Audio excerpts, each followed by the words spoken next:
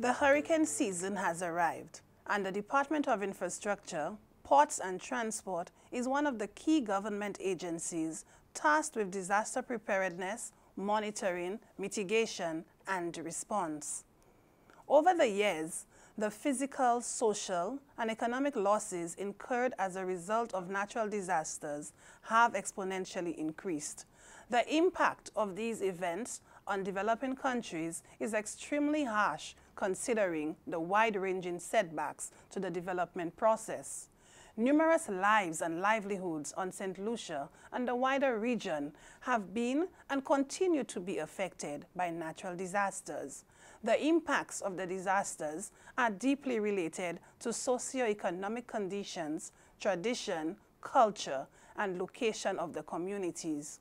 To minimize the damage caused by disaster, various efforts have been taken by government, local disaster committee groups, and the international community, including donor agencies.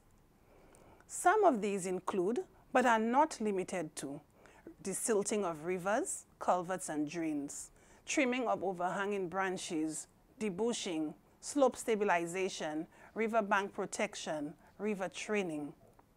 Notwithstanding the participation and efforts of these sectors, we have observed that many of the disaster management programs have failed to be sustainable at the local level following the completion of the project. Without sustainability, disaster management efforts will not preserve.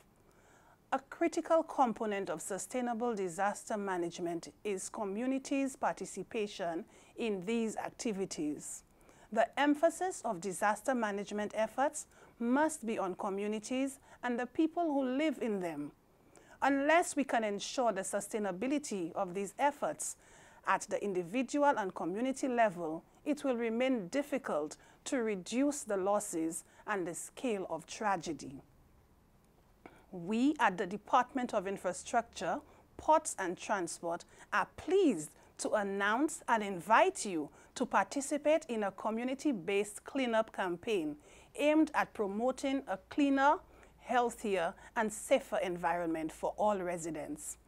This campaign, which will take place throughout the morning of Friday, June 9th, 2023, will involve a series of activities, including litter picking, trimming of overhanging branches, and cleaning of drains and culverts.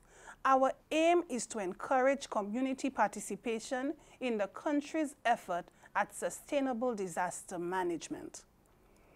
The most common elements of community involvement are partnership, participation, empowerment, and ownership by the citizenry. The DIPT recognizes the importance of a clean environment in promoting good health and well-being. As such, we are committed to pooling our resources to ensure a unified effort in minimizing risks of damage to loss of property and life. The Department of Infrastructure, Ports and Transport has therefore engaged businesses, individuals, and other important stakeholders to achieve a cleaner and greener community. National Emergency Management Organization, NEMO, the St. Lucia Solid Waste Management Authority, and the Department of Housing and Local Government, among others. We therefore invite all citizens of St. Lucia to join us in this noble cause by participating in the cleanup activities. We do acknowledge that this planned activity falls on a workday and some residents may not be able to participate. However, the message we want to leave with you is that community-based disaster management is not a one-off exercise, but rather a way of life. And most importantly, we are all affected. The areas identified for cleanup are Area 1, Grand Riviere, Marisol Road. Area 2, Caribbean Cinemas to Union Roundabout. Area 3, New Development Bel Air.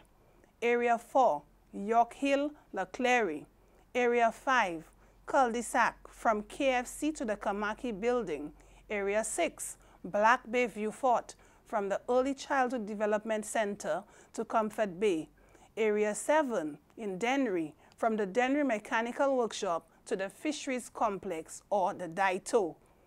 Let's work together to make our community a better place to live in. For more information on how to participate in the campaign, please contact the Department of Infrastructure at 468-4307. Thank you.